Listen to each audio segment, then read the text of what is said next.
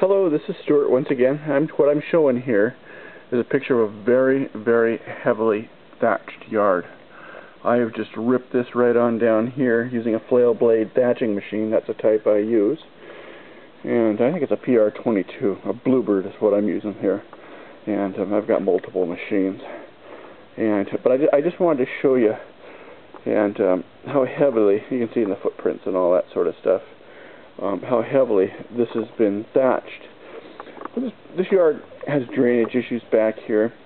It has deciduous trees surrounding this small yard. And folks have lived here now for a couple years.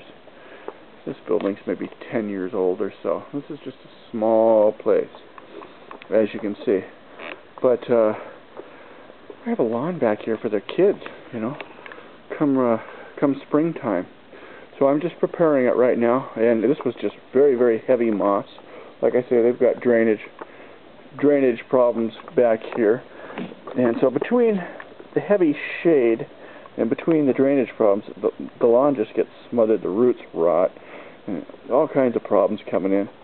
So I'm just coming in here, I did a little aerifying, did a little thatching, prepared it, and they're actually, the homeowner's going to rake up this mess, which is nice for me, saves my back.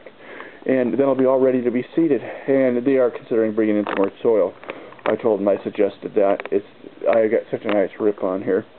As for the front yard, like I say, this is a smaller property. But as for the front yard here, I've gone over this about 4 times.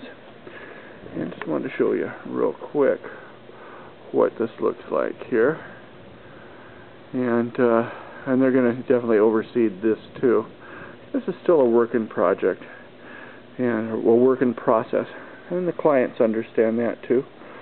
On behalf of the Aerating and Thatching Company, I thank you for watching this video. Bye-bye.